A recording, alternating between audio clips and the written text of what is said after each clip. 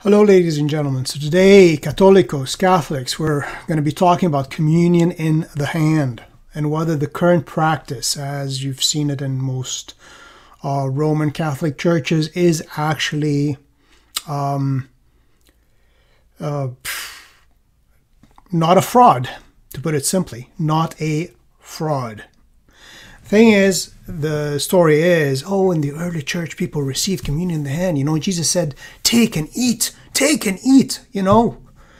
go to the buffet and take and eat all you want. But of course, it is a fraud because the current practice, you can see on the screen here, it's based on pretty much one quotation from Cyril, Saint Cyril of Jerusalem.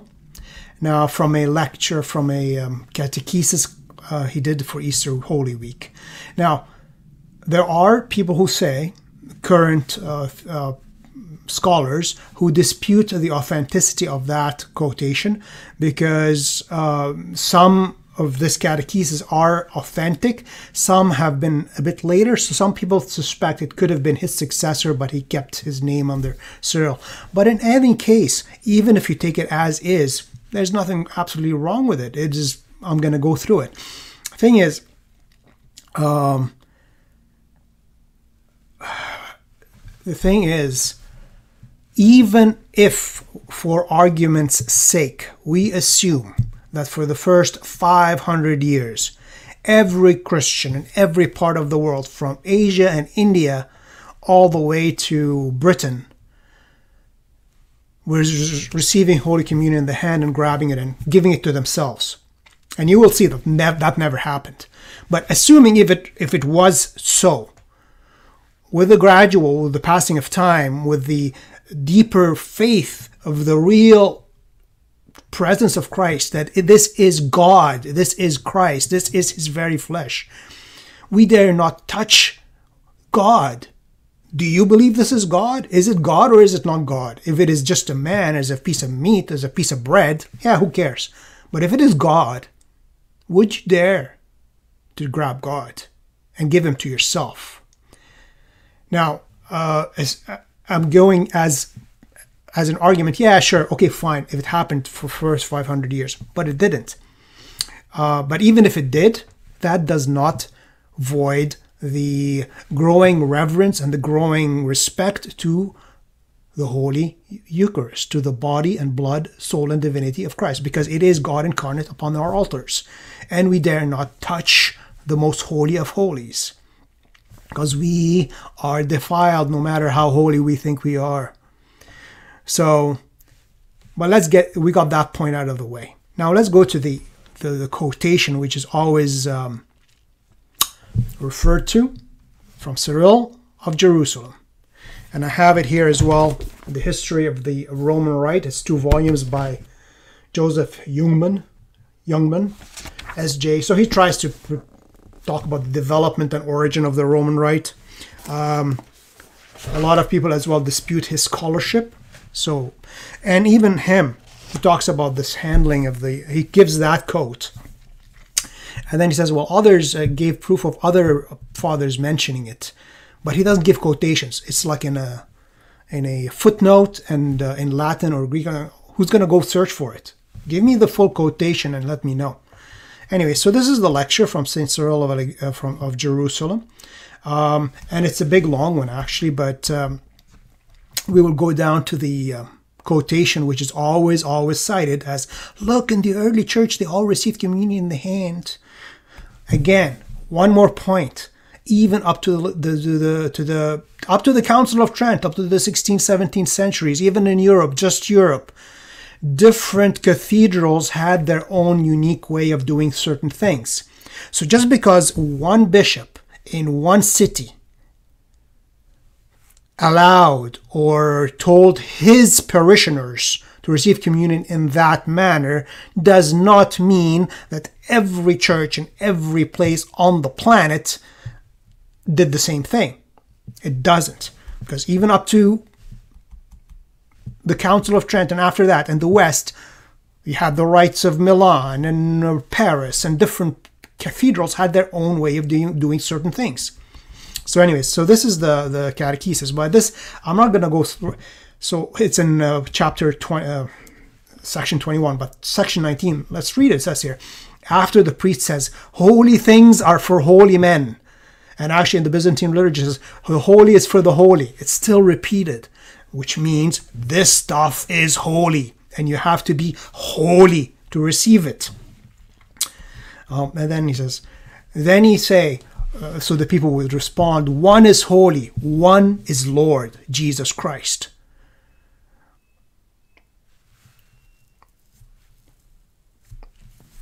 And then he explains, for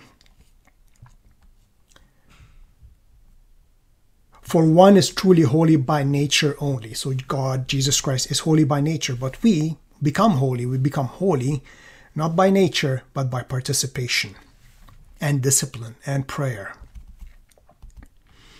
And then we can see here, so after the chanter, so the singer, so even they had offices for singers, and even in the church.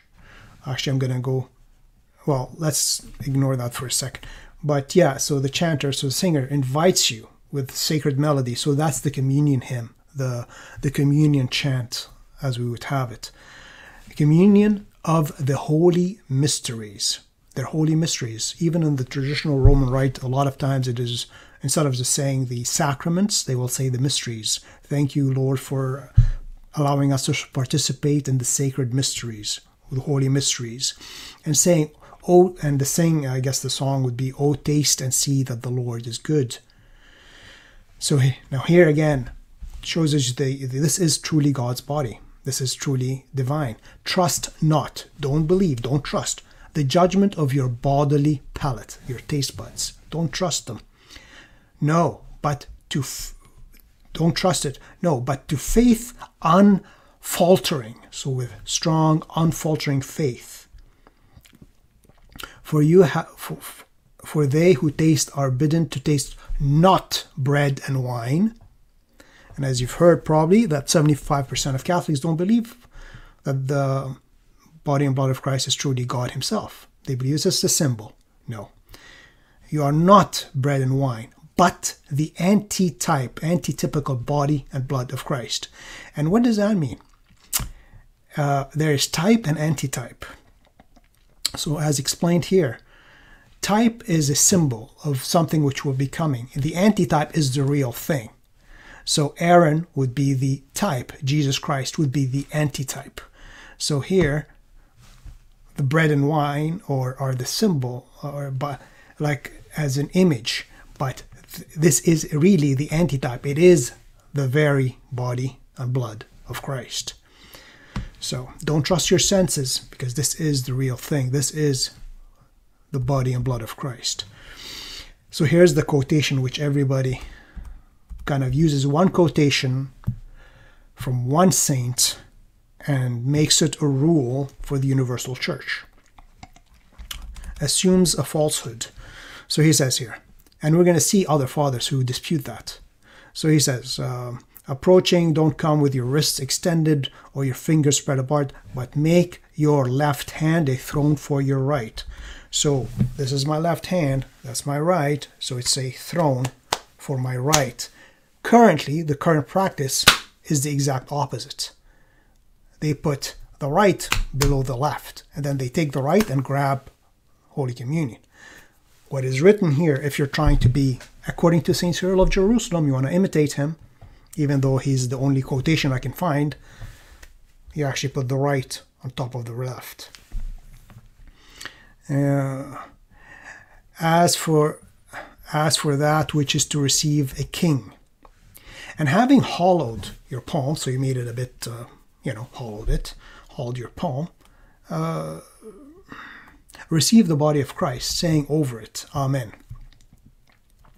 Then after having carefully hollowed your eyes and touched it by touch of the holy body, partake of it. So I guess when they go like this, they come just kind of they say Amen, come their eyes close to it, or just hollow your eyes, just by seeing it, you have made your eyes holy.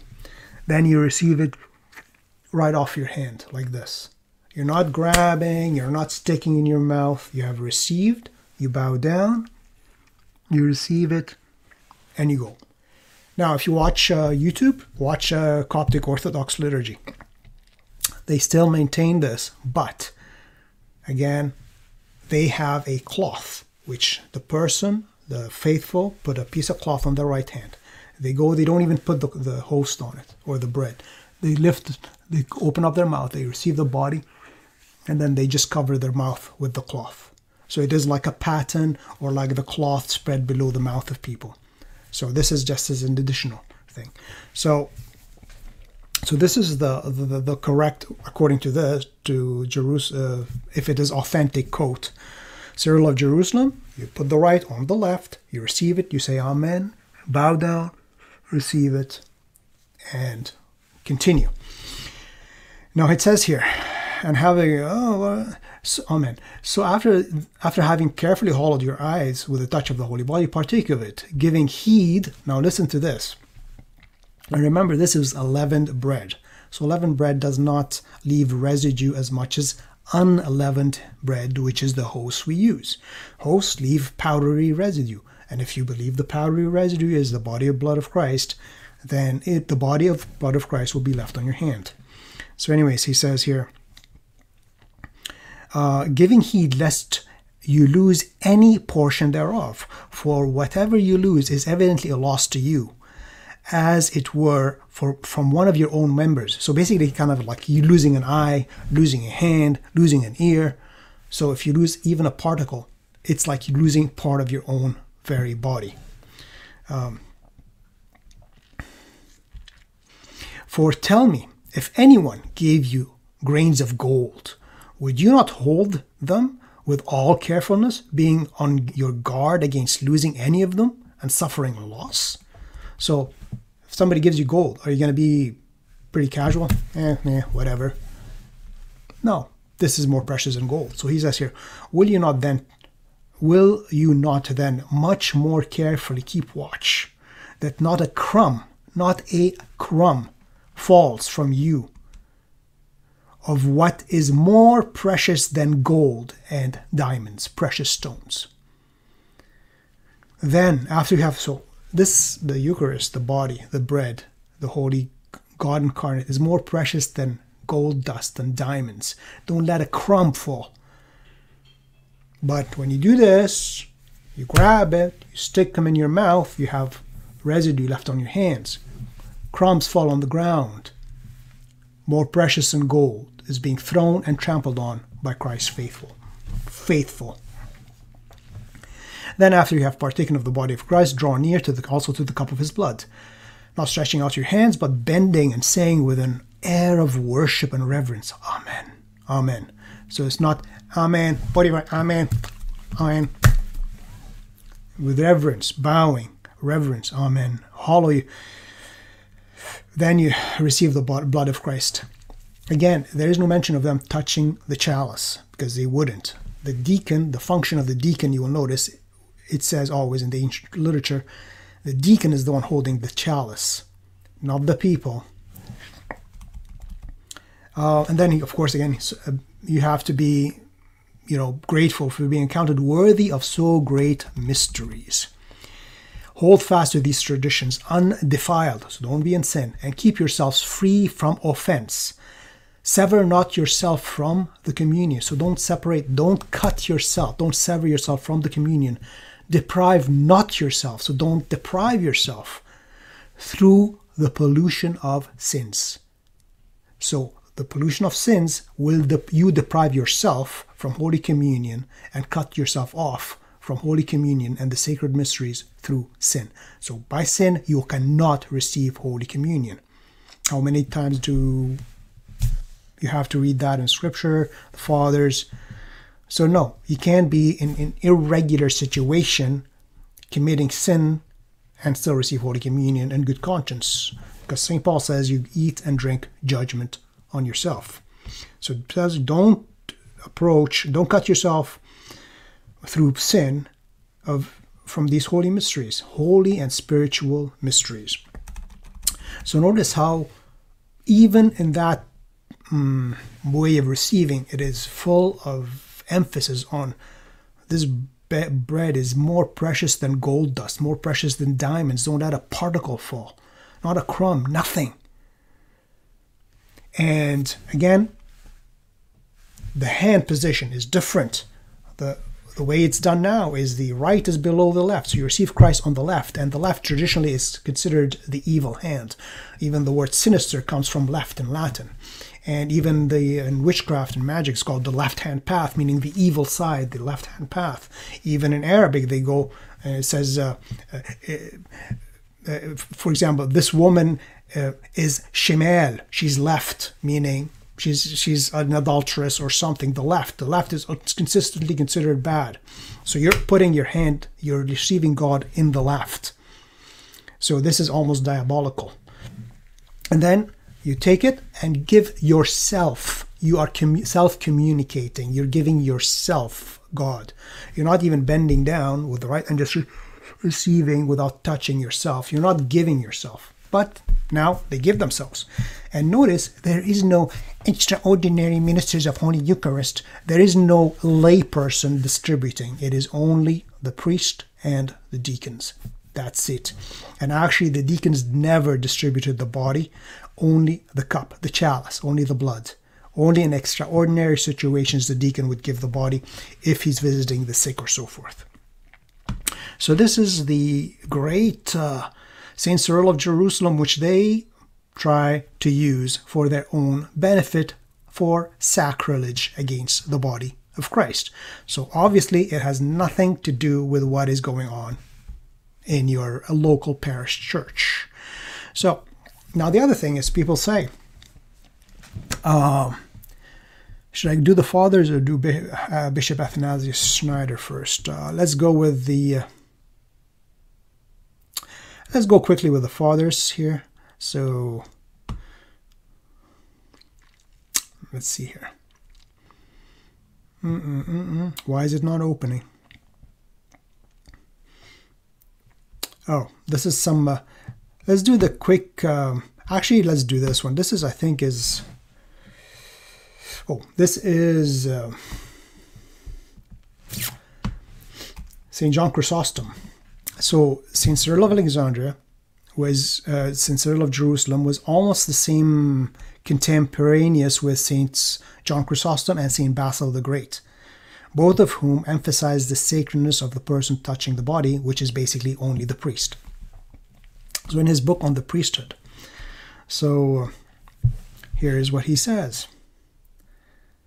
So again, which shows you, okay, these are in Antioch, in Constantinople, and he's in Jerusalem, so they're like, a few miles apart, not that far, which shows you, again, one practice might be in vogue in maybe Jerusalem, and maybe only Jerusalem, compared to another location. But again, you never know. So he says here, and whenever he invokes the Holy Spirit and offers the most dread sacrifice, again, the Eucharist is a sacrifice, not just some meal, and constantly handles, and he's talking about the priesthood and the priest here. So, and whenever he invokes the Holy Spirit, the priest, and offers the most dread sacrifice, the priest, and constantly handles the common Lord of all. Tell me, what rank shall we give him? What great purity and what real piety must we demand of him? For consider what manner of hands they ought to be which minister in these things, and what kind of tongue which utters such words. And again, so it shows you that the hands of the priest are different than the hands of the faithful. And it actually says, look, the rites in themselves emphasize this celebration. And he talks about a vision of seeing angels surrounding the altar, bowing down as soldiers would bow in the presence of their king. And you want to go up to the priest, take Christ in the left hand and give him to yourself when the angels bow down before their king. That's John Chrysostom. I want to do a quick quotations of some of the fathers, because St. Basil the Great was the same time as St. John Chrysostom, again from Constantinople, allows communion in the hand only in case of persecutions. So there's no priest, you have the body with you In case of, you can self-communicate. That's the only time you may touch the body of Christ. So let's actually, I'll leave say Bishop Athanasius Schneider because he has some really good points about, let's just do this and then we'll go back to Athanasius Schneider and then one of the most ancient documents, the Apostolic Tradition of Saint Hippolytus from 215 AD, which is actually one of really, really important. Okay, so this one has a lot of actually quotations, and maybe I should just do a link for this one so you can go over it yourself. So this was this was written by Father MacDonald, I think. Where is it here? Yeah, Father MacDonald. I think he's in Ontario, Canada. But anyways, he quotes a lot of things which are statements from the popes and the church on councils. So what did they say? Saint Sixtus I, he's a pope from 115 AD, and that's usually written in the the history of the Roman popes, I think. The sacred vessels are not to be handled by others than those consecrated to the Lord. So touching the chalice or the paten, the sacred vessels, are nobody's touching them except the priests, those consecrated with the consecrated hands. So imagine if only the priest can handle the vessel. Do you think the faithful can handle the Lord of who is in the vessel? I don't think so. And then Pope Eutychian forbade the faithful from taking the host in their hand. So I guess some people were. That's 275 to 283. So Pope forbade it. St. Basil the Great, which is a contemporary of St. Cyril of Jerusalem, says the right to receive Holy Communion in the hand is permitted only in times of persecution. So he considered it something irregular. So it only can happen legitimately in time of persecution. Other than that, you're not allowed. The Council of Saragossa in 380 excommunicated anyone who dares continue receiving Holy Communion by hand. So some people were still receiving it. They excommunicated in 380. So it's not in the Middle Ages or the 12th, 13th centuries, no. And actually, if you look at all the ancient churches, the Ethiopian Orthodox, the Greek Orthodox, the Coptic Orthodox, the Armenian Orthodox, the Malabar Church in India, nobody touches the Eucharist. Let's see what else. I mean, Pope Leo the Great, again, talks about receiving it in the mouth. Council of Rouen condemned communion in the hand to halt widespread sacrilege. And actually, I have the quote on another place: "Do not put the Eucharist in the hands of any layman or laywoman, but only in their mouths." That's in 650. So I don't think I need to go through a lot of other things here. But so this is the article actually by Father MacDonald, which is really actually very, very useful. He talks about St. Cyril, which we went through already, and talks about St. Leo the Great, Pope. Again, talks about giving it in the mouth, and he has a quote of Pope St. Gregory the Great, which is in the 6th, 7th centuries. So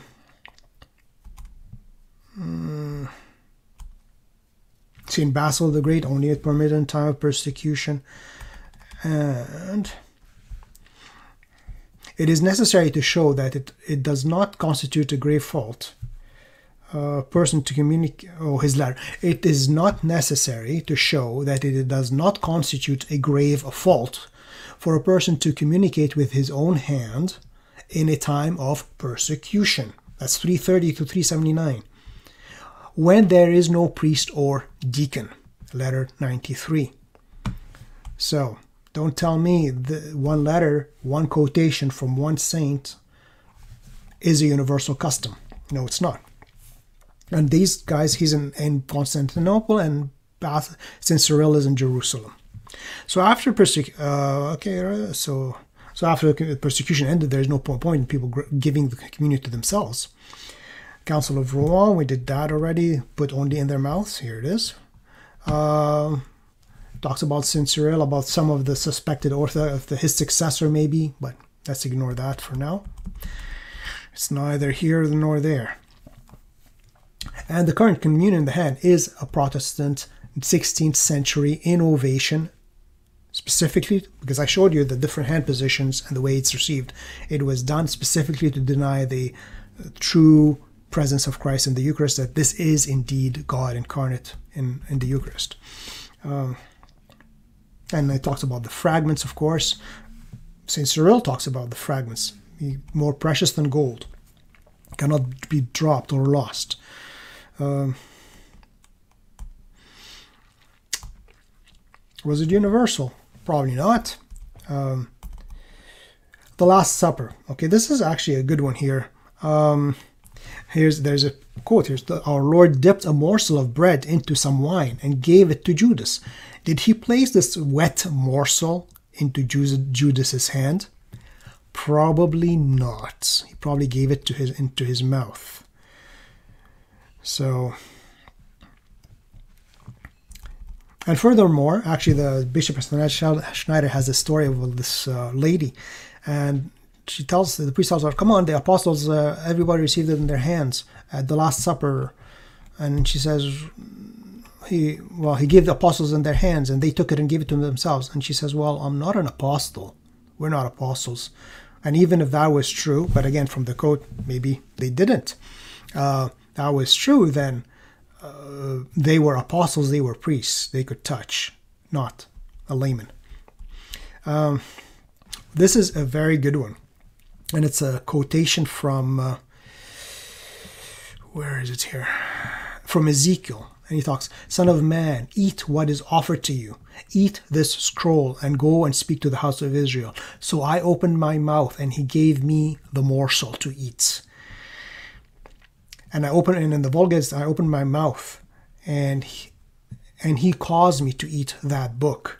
And he said to me, Son of man, eat the scroll that I gave you and fill your stomach." So God is giving him the scroll, but he's not touching. He just opened up his mouth, and it went into his mouth. I opened my mouth, and he gave me the scroll to eat. So that is that, and I want to go back to really important Hippolytus, but I want to just do finally Bishop Schneider and then go back to Hippolytus, the Apostolic Tradition from 215 AD, which is very important.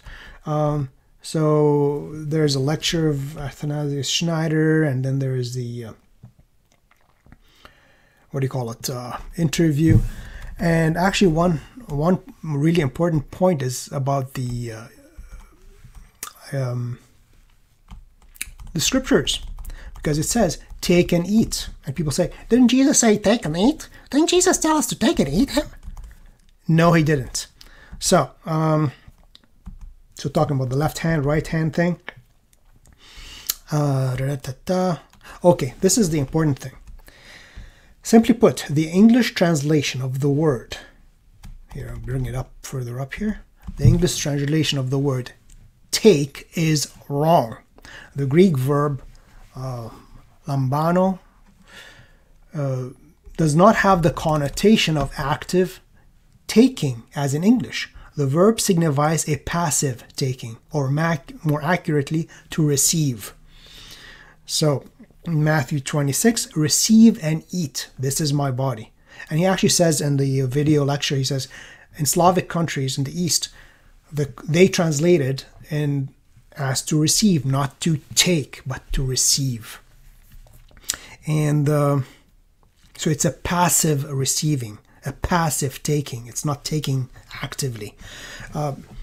And then, because there is by contrast, the idea of actively taking as opposed to passive taking or receiving is denoted by the verb airo. In John 1:29, we find, "Behold the Lamb of God who takes away the sin of the world." And actually, he does mention that this same word that Jesus uses, take and receive, but a passive taking, meaning basically receiving, take and eat, is actually receive and eat. He uses the same Greek word, which is in the scriptures, for them when he said, receive the Holy Spirit. Whose sins you forgive, they are forgiven. So So it's the exact same word receive the Holy Spirit is the same word used to take, which is receive, and eat. So it is the same. So they didn't grab the Holy Spirit and take him. No, they received the Holy Spirit. And it's the same word used when Jesus says take and eat, receive and eat. And actually this is the same thing in the Latin Mass, in the translation of the consecration. It is accipite, accept and eat, comedite, hoc est corpus meum, this is my body.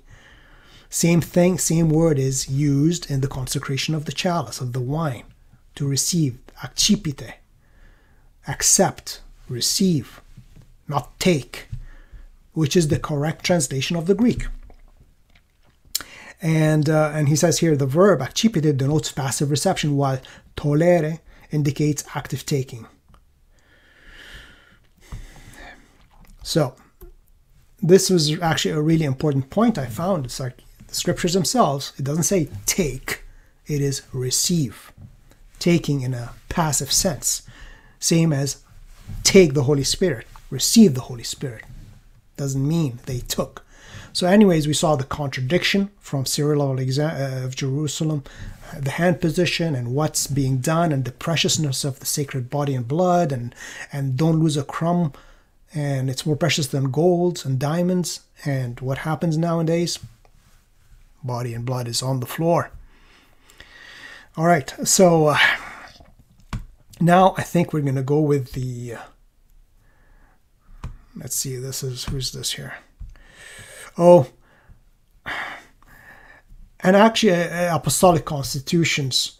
We're not going to go through it, but again, if you read the old documents, you notice that the Mass, actually one of the functions of deacons was to keep people awake because the liturgy was not an hour. It wasn't 45 minutes. It was quite long. Hours, 5 hours, 6 hours. That was how long the liturgy of the ancient church was. So when people talk about restoring the liturgy to the ancient past, well, if you want to see what a real liturgy is, was the traditional Saturday night, the Paschal Vigil of the Roman Rite, or of the Byzantine. Byzantine has 15 readings. The Roman Rite has 12, plus the Gospel. All chanted throughout the night. That lasts 4 hours.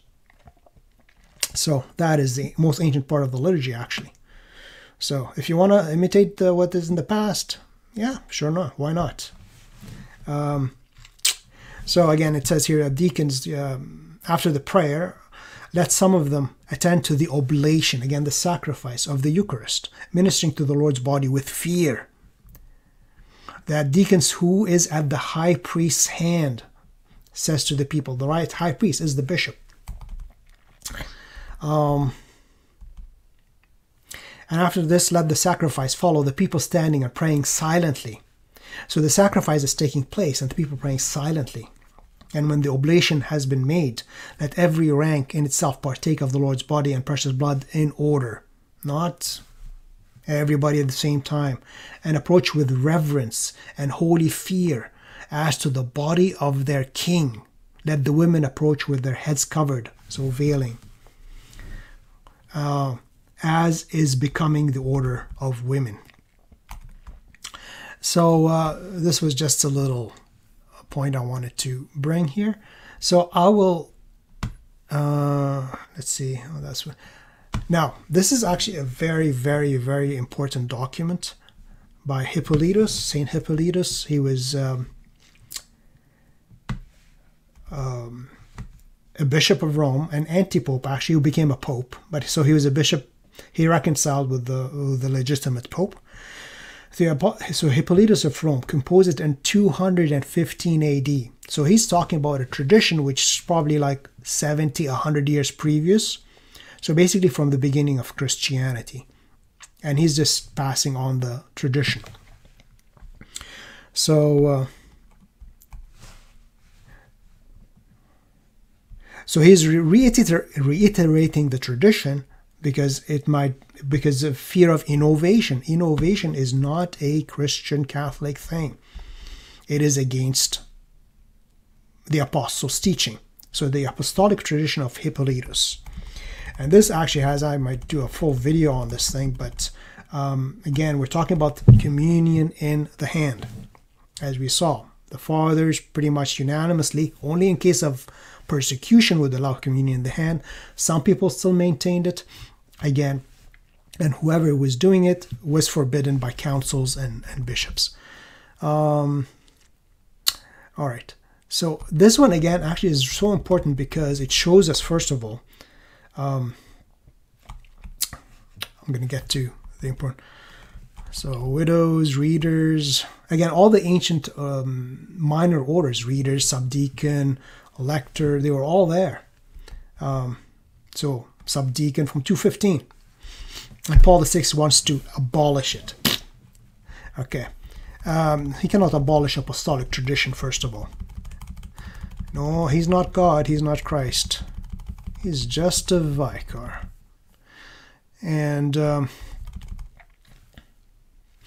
actually a little kind of off the topic, but here, if there are any children who cannot answer for themselves, that's for baptism. So children who cannot answer for themselves, which means they're like what, 2 years old, 1 year old?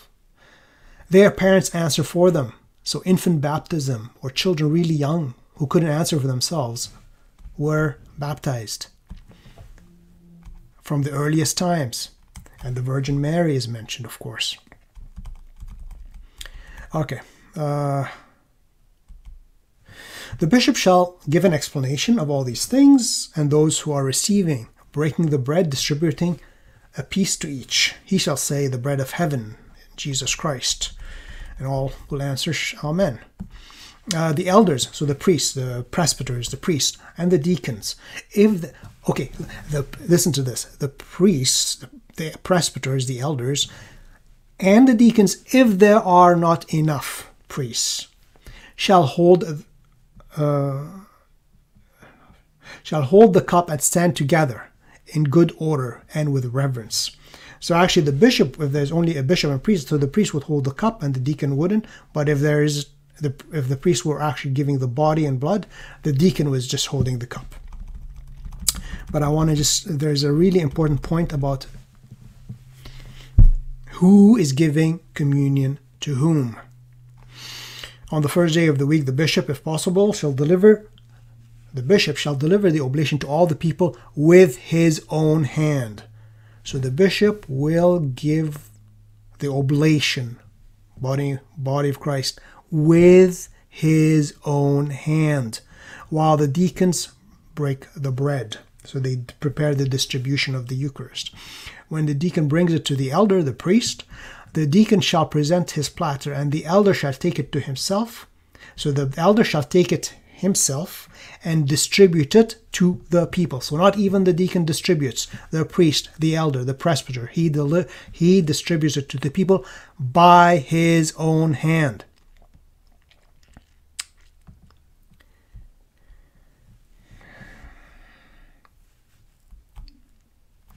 Other days they will receive the oblation according to the command of the bishop. The deacon shall diligently be giving the oblation. So the deacon's function for the sixth, the deacon shall be diligent in giving the oblation, the body of Christ, to the sick, if there is no priest. So if there is no priest, the priest's function is to take it to the Eucharist to the sick. But if there is no priest, then the deacon will do it. So shows you, not everybody can be grabbing the body of Christ. And notice the words, he will give it with his own hand. So if people are giving it to themselves, so they're giving it to themselves with their own hand. No, it is the bishop and the priest are giving it with their own hand to the people. And this contrasts, because it shows you the contrast here. Now he's talking about some blessed bread and kind of a group get together, not the Eucharist here. When they dine, the faithful present shall take from the hand of the bishop a small piece of bread before taking their own bread, because it is blessed. Yet it is not the Eucharist, so something different. Like the body of the Lord. Before they all drink, they shall take their cup. So the people take their cup. Before they taking their own bread. So people take their bread. They take their cup. Because this is just blessed. not the Eucharist. The Eucharist, the bishop gives it with his own hand, and the deacon gives the chalice with his own hand. Eat and drink in moderation is with this gathering. It's not about the Eucharist here. Which reminds me of what St. Paul said. And again, fasting. Off the topic again. If a woman is pregnant or if someone is sick and cannot fast for the 2 days, which are the days, Wednesdays and Fridays from the beginning of the church, let them fast on a Saturday, taking bread and water if necessary. So when fasting means nothing. No water and no bread. That is what real fasting used to be. Not our 1 hour eat a McDonald's big hamburger before going to Mass. So, let's see here. Again, for us, the faithful shall be careful to partake of the Eucharist before eating anything else. Again, the ancient fast, no eating from midnight till Holy Communion. So don't eat anything, fasting. So it's not an invention of the medieval times, you know.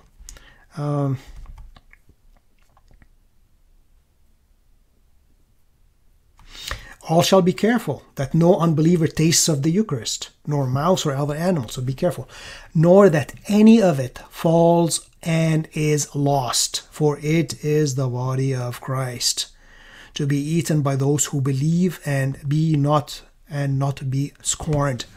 So notice, no particle falls or lost.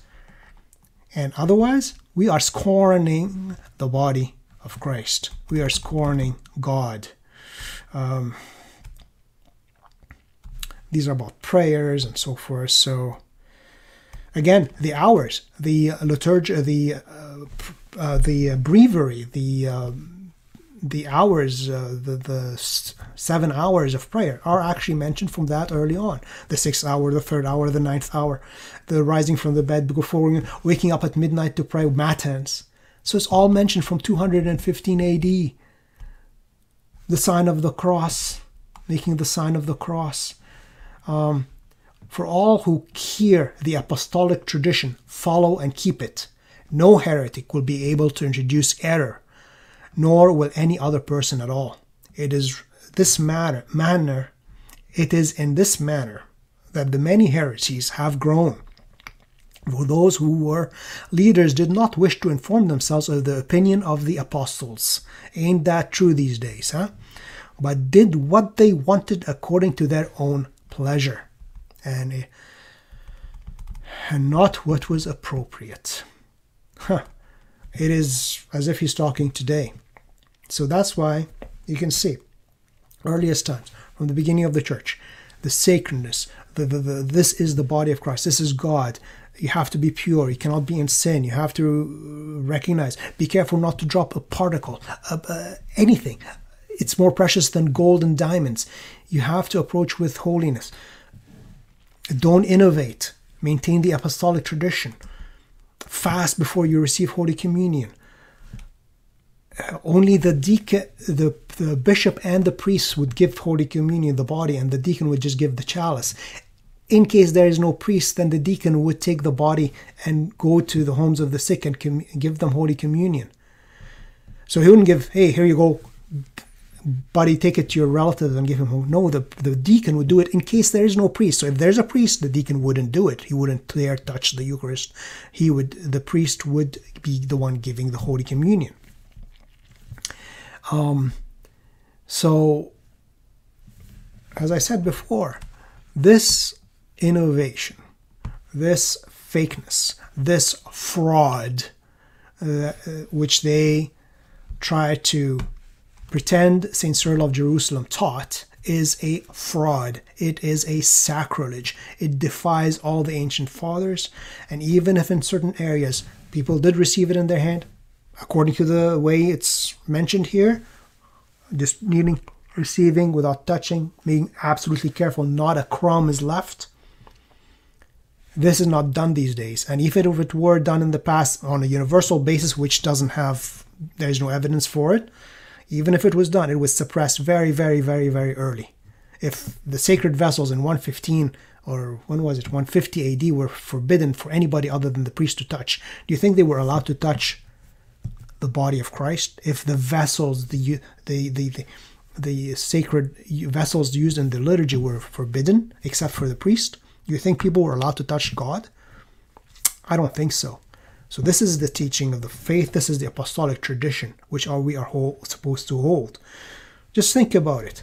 This is God incarnate. Just let this sink into your mind. This is not a piece of bread. Even Saint Cyril or Saint which one says, don't let your senses be fooled. Don't let your senses fool you. But with firm faith, believe this is the body and blood of Christ. This is God. This is Christ Jesus incarnate, the Holy One, the only one who is holy. Don't be fooled. Don't treat the holy like a potato chip. You will destroy. First, you are sacrilegious. You offend God. You bring down judgment on yourself. And you destroy your own faith. You let your faith be destroyed, because who dares touch God? Nobody. The angels prostrate. They dare not even look at God. And you want to take God, give him to yourself? That is not Christian. That is not Catholic. That is not apostolic. So, I know it's kind of hard sometimes to do, but do the right thing. Receive God incarnate on your mouth, on your tongue. Don't touch him. You do not dare to touch God incarnate. I do not dare. Nobody dares. Not even a bishop, a patriarch should dare to touch him if somebody else is consecrating the body of blood. Have humility. Have a sense of unworthiness, because you are approaching your Lord and your Maker. He is not your equal. He is not your buddy. He is your God. And that's it. So as I say every time, try to attend a traditional liturgy, traditional Roman rite, traditional Byzantine rite, traditional Coptic rite, traditional Armenian rite, because the traditional rites convey the traditional faith, the apostolic tradition, the apostolic faith, the apostolic practice, the apostolic discipline. Because the way we pray is the way we believe. You change the way you pray, you will destroy the faith. As Saint Hippolytus says, innovations caused heresies to creep in. Maintain the tradition, the apostolic tradition, and you will maintain your faith. And you will be, and what's the point of maintaining the faith? Is to reach eternal life. Because in sin, there is only death. In righteousness and faith and holiness, there is life eternal. Attend the traditional rites, Catholic rites. Work hard to promote the true faith. Please subscribe to this channel, share the videos. Anything you want to point out to me, go ahead. I'll try to respond. And that's it for today. Have a good day.